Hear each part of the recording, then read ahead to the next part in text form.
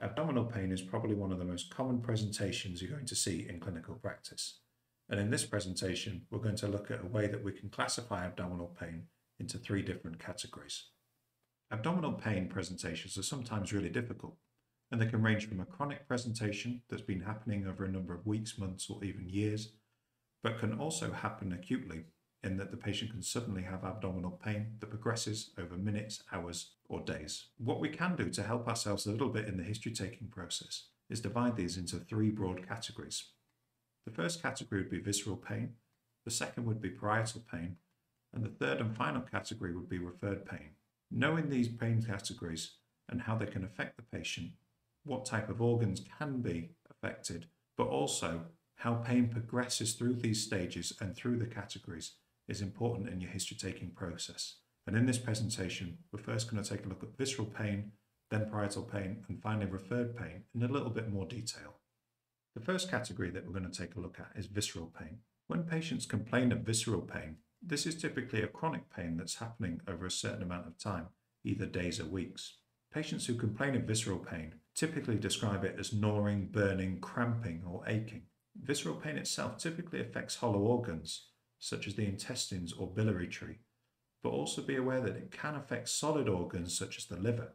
However, the important distinguishing factor between it affecting solid and hollow is that in affecting solid organs, it's not the organ itself that is either diseased or causing the patient pain. Rather, it's the coating or the capsule that is being stretched, and therefore the perception of that organ's pain is within that region. The important thing to remember about visceral pain when you're seeing your patients is that it typically radiates to the midline.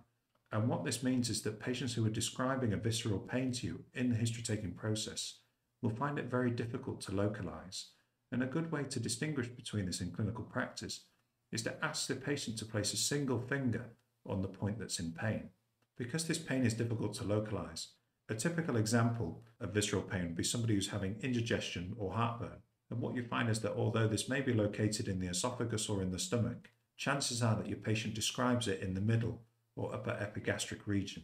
It's difficult to localize, they can't place a single finger on it, and what they'll tend to do is use an open hand gesture to the epigastric region to indicate they're in pain. This is because the visceral pain is affecting a hollow organ such as the stomach or esophagus. Because visceral pain is poorly localized by the patient and often is presented in the midline, it's really quite challenging to establish which organ is the culprit for causing the patient pain.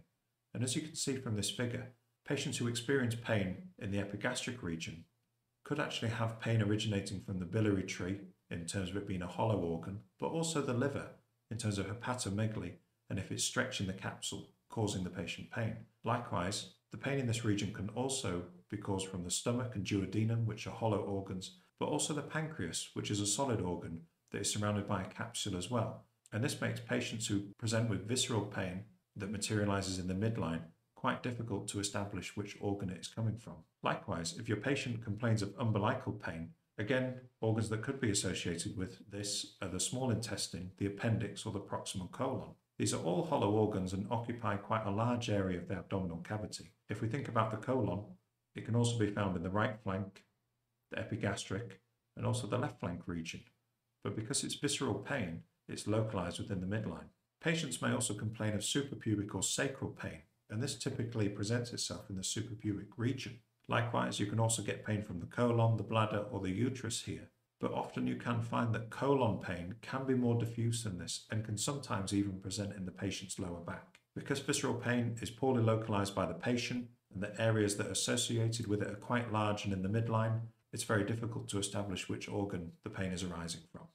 Patients who experience abdominal pain may also be experiencing parietal pain, and this normally originates from inflammation within the abdominal cavity and is typically associated with the parietal peritoneum, which remember is the fibrous outer covering that houses the abdominal cavities before the musculature and skin.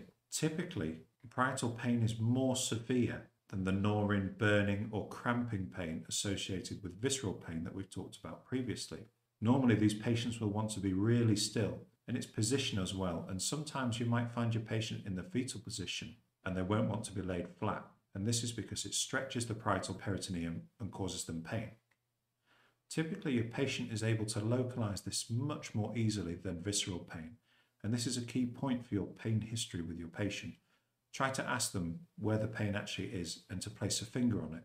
As we said previously, if your patient is not able to localize the pain particularly well and it radiates to the midline, chances are that they're experiencing visceral pain from one of the hollow organs or the outer capsular layer. However, if your patient's able to place a finger or identify exactly where the pain is, chances are they're experiencing parietal pain. Another distinguishing factor is you can ask your patient to cough, and when you cough, your abdominal muscles tense, and this exacerbates the pain that they experience from the parietal pain. And also, you can inquire with your patient if the pain is relieved by position. Your patient might like to lay in the fetal position, or might not like to lay flat and like to sit upright, and this can be a good distinguishing feature between parietal and visceral pain. The important factor here is that visceral pain normally progresses to parietal pain. So chances are, if you've got a patient in parietal pain, they will have experienced visceral pain and nondescript, poorly localized pain before. And ultimately, if they're experiencing parietal pain, it means that their disease or affected organ has progressed and their disease and symptoms are going to worsen.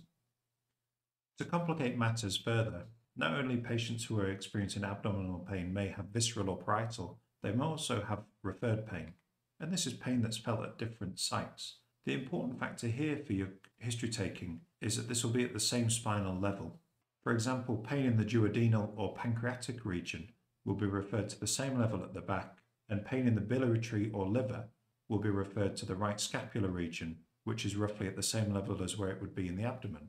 Just like visceral and parietal pain, referred pain develops as the initial pain increases, and when you take the history from the patient, you'll find that the referred site initially began perhaps poorly localized, but as the affected organ becomes increasingly diseased and the patient's symptoms increase, the referred pain increases as well. Typically, referred pain is really well localized, and this is seen in those classic examples of pain from the biliary tree to the tip of the right scapular region, or pain from the duodenal or pancreatic region may be referred to in the back at the same level. The important thing to remember is that referred pain can happen outside of the abdominal system as well, so that pain can be referred into the abdominal system. Pain can be referred into the abdominal system from the chest, the spine, or the pelvis, and a good example of that is those patients who have inferior MIs sometimes can be referred to the epigastric area and are sometimes mistaken for indigestion.